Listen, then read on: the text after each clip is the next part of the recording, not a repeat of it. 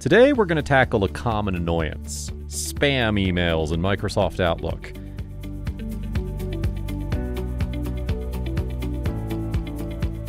If you're tired of your inbox getting cluttered with unwanted messages and you have to sift through spam to find that important email, well, then you're in the right place.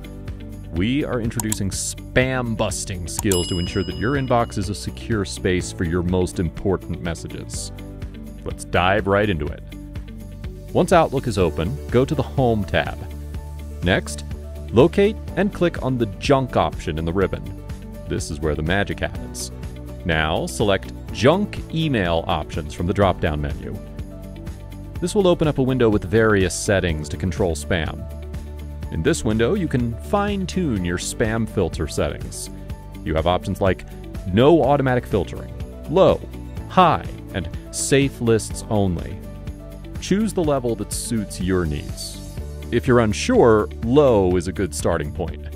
To ensure that important emails don't get caught in the spam filter, click on the Safe Senders tab. Here, you can add email addresses or domains that you trust. For example, let's add our email address. Click on the Add button and type your email address. In our case, officemastertutorials@gmail.com. To confirm, click the OK button.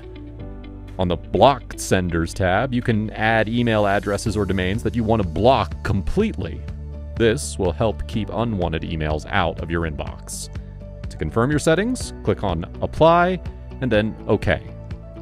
And there you have it, folks. A quick and easy way to stop spam emails in Microsoft Outlook. Just remember to periodically review your safe senders and block senders lists to keep your inbox clean and efficient. If you found this tutorial helpful, reward us with a like.